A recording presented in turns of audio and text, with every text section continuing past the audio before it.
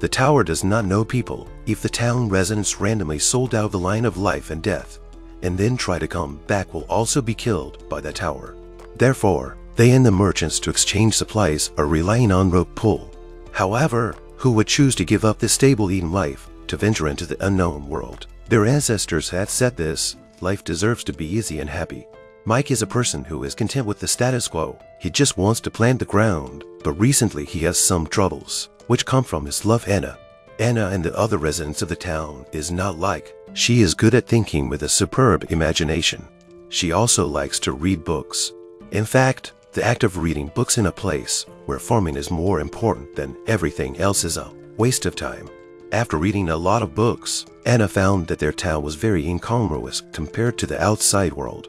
In a word, they had not evolved. The town seemed to be imprisoned in a flood of time, without development.